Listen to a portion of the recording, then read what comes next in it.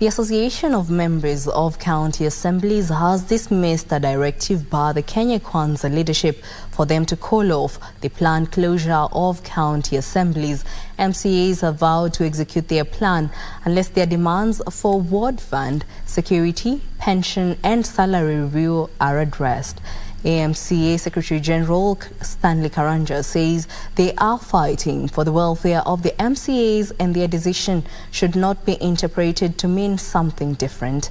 Early in the week, UDA Secretary General Cleophas Malala directed all the Kenya Kwanza affiliated county assemblies to detach from decisions by third parties.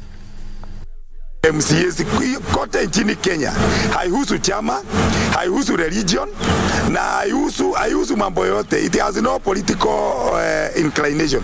Sisi tunasema ya kwamba mambo ambayo MCAs wanaongea, issues ambayo MCAs wanaongea ni welfare. Tunajua ya kwamba SRC is an independent institution.